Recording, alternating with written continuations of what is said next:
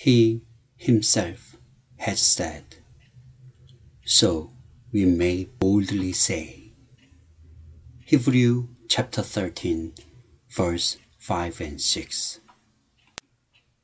My assurance is to be built upon God's assurance to me. God says, I will never leave you, so that then I may boldly say, the Lord is my helper. I will not fear. In other words, I will not be obsessed with apprehension. This does not mean that I will not be tempted to fear, but I will remember God's words of assurance. I will be full of courage, like a child who strives to reach the standard his father has set for him. The faith of many people begins to falter when apprehensions enter their thinking, and they forget the meaning of God's assurance.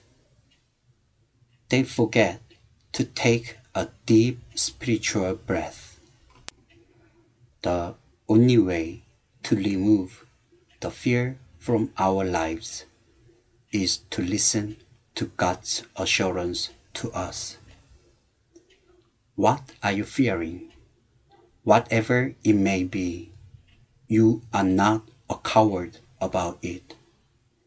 You are determined to face it, yet you still have a feeling of fear.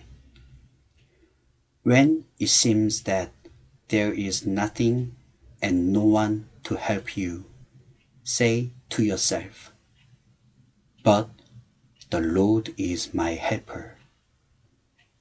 This very moment, even in my present circumstance. Are you learning to listen to God before you speak?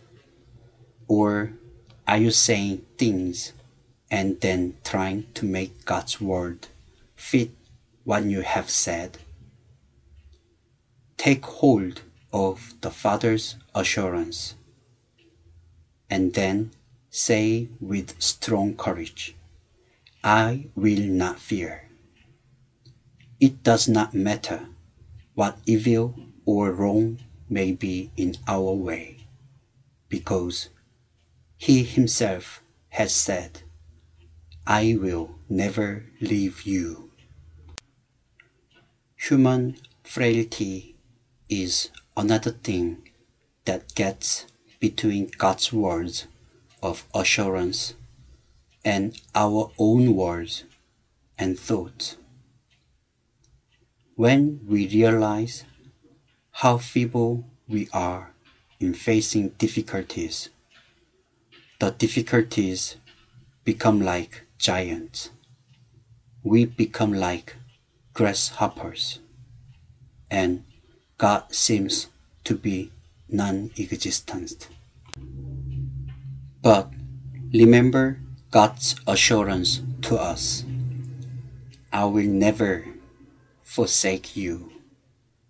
Have we learned to sing after hearing God's keynote?